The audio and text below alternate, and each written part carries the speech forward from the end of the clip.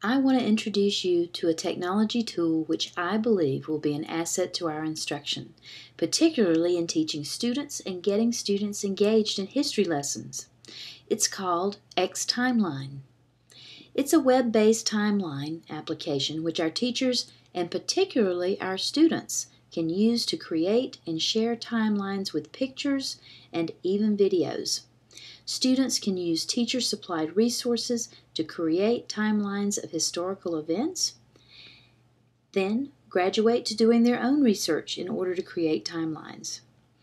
The tool is very simple to use and will help students not only come to appreciate history, but will also keep students engaged in learning social studies, honing research skills, and learning basic organization skills.